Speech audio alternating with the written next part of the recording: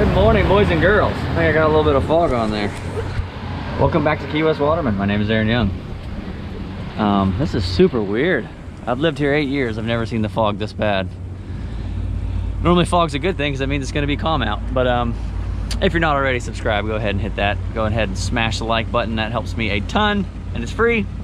I'm gonna do some commercial deep dropping today. A lot of you guys have been asking for that. The visibility on the reef has been absolutely terrible for diving. So I canceled my trip today. So I'm gonna head out and do some commercial deep dropping. A lot of you guys have had a lot of questions about this. It gets me excited how much you guys like deep dropping because I absolutely love it. So I'm gonna try and cover, mainly today I'm gonna focus on, you know, finding new spots, what to look for. I'm gonna run pretty far and kind of get out of the areas I normally fish, so I'm kind of fishing blind. With that being said, the winter months, in my findings, I'm not an expert. I've only been doing this for a few short years, the deep drop thing. But in my findings, the winter time's a little bit slower, but we're still gonna give it a try and see what we can get into. Recreationally, most of this stuff is closed. So if you're in my area or similar regulations, don't go deep dropping. Pretty much everything's closed, I think, except for golden tile, which if you're not really sure what you're doing, you're probably gonna end up killing a bunch of other fish you're not supposed to. Anyways, I'm rambling. We're gonna get to it. I gotta grab some fuel and then we're headed out. I've got a little over an hour run. So like I said, find a new territory and hopefully we bend some rods.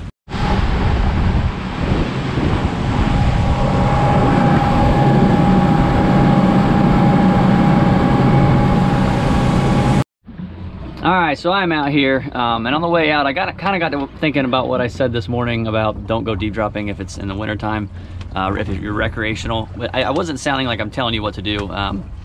The main thing is, like I said, recreationally, the majority of the stuff is closed. So if you're new to deep dropping and you aren't really familiar with what spots are gonna hold what, there's a good chance you're gonna spend the day catching fish that are out of season and you're gonna be killing fish unnecessarily. So that was my only thought. I wasn't sitting here saying, hey, don't go deep dropping. I just was trying to hopefully save a few unnecessary kills there. But anyways, I'm out here. I'm about 5 miles from my nearest spot. I've honestly been driving around. I got here about 30 minutes ago and I've kind of been driving around. And I just ran over whatever the heck that is. I can't tell. It looks solid, like it's rock, but it almost looks like it has a little bait on it, but it's hard to tell. The good thing about my machine is I can read while I'm running. So I've got the rod ready to go and we're gonna do our first drop and see if there's anything down there. This looks incredible. I don't know of another mark that I've have like this, but looks pretty cool. So we're gonna check it out. Come on. So my current is running east. My GPS is north up. So that mark I marked was right around here somewhere. So I set up just east of it. I'm trying to come across it. You can see I'm starting to hit it right now. No bites yet, but that's how I set up. I set up about 500 feet in front of it, depending on how much current there is, just to make sure I hit it and I'm hitting it perfect. No bites yet. Maybe they're not awake yet. I don't know.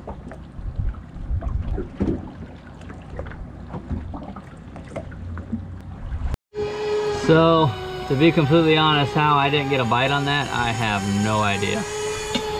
Maybe it's a little too early, like I said. Wintertime tends to be a little slower, and early in the morning tends to be kind of slow. Maybe I'll come back here later, I don't know. Very strange, we'll keep moving. So I found another nice hump.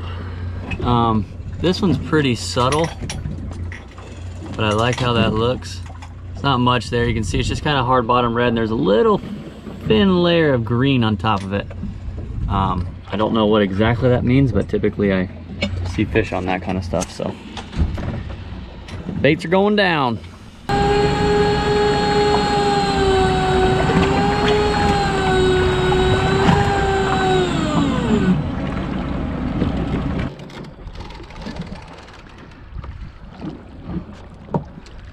The elusive double rosy.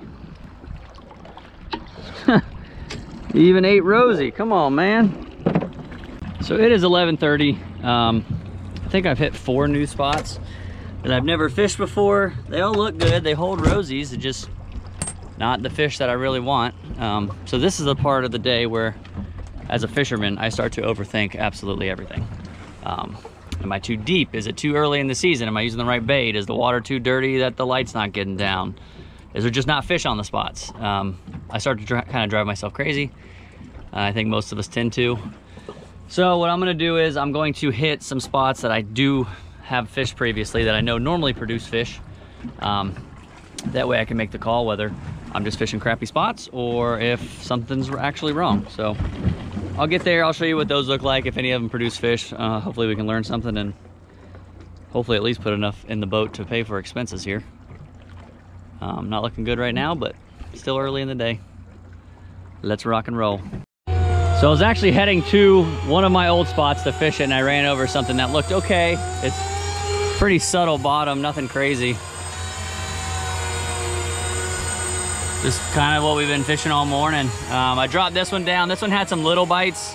I started to bring it up because I wanted to check it, and then so I dropped this second one down, and it got absolutely destroyed. Doesn't look like a monster. Oh God. Whoops. Doesn't look like an absolute record breaker, but it's bending the rod more than I've seen all day, so that's a good thing. I see some gold color. Woo, yeah. That's what I'm talking about. All right. There we are.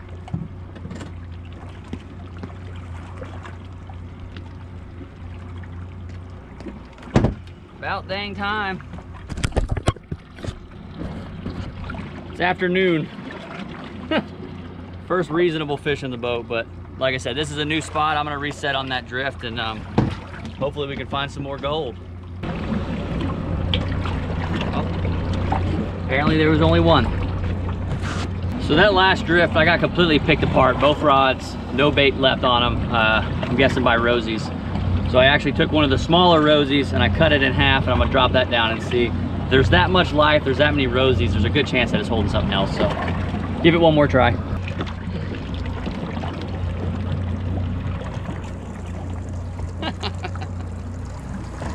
Big ones, not what I'm looking for, but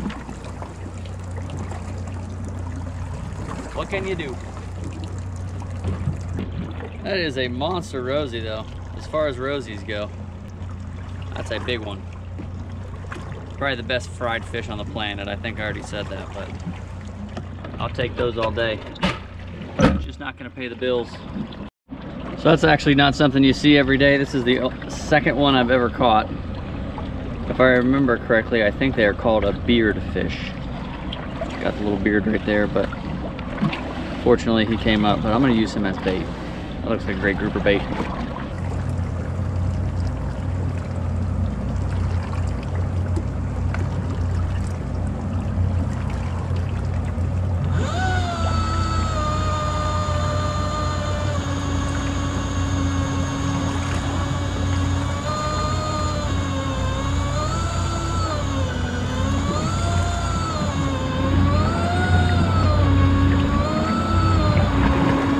What the heck that is? That's dead weight.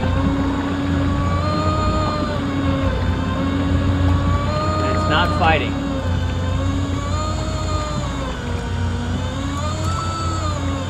Oh. That looks a little heavier.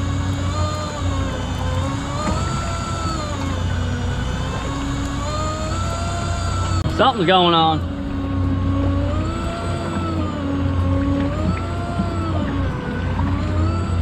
Based on how today's going, I'm gonna guess that it's 4 rosies. I got color.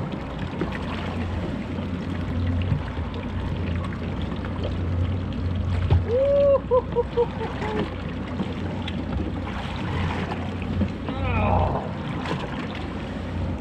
About dang time.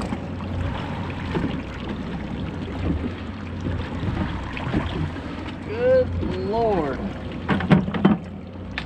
Oh, it only took me all dang day. That's the one I've been looking for. Nice one. Not an absolute slob, but just trying to pay pay for expenses at this point. Beautiful fish. So I have been looking for that type of life all day. It's just been slow, honestly. It's 4 o'clock, 4:30 in the afternoon. I finally found it. That's normally what I catch all my fish on right there, is when it has fuzz like that. Oh well, we're gonna give it another go. Eat it!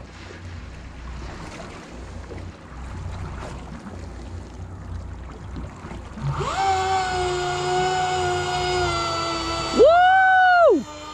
Last drop, baby! That looks like the best bite I've had all day. I got color. No! Big snowy. Look at that. I was wrong. Love it when I'm wrong. Ooh, spun that thing all up.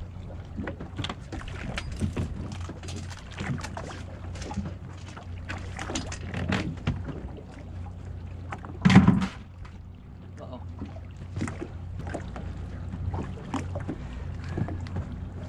Only took me all day, but I'm finally catching a couple fish. One more like this, we might actually cover expenses. Not too bad. Of course, I go to my golden tile spot and catch snowies.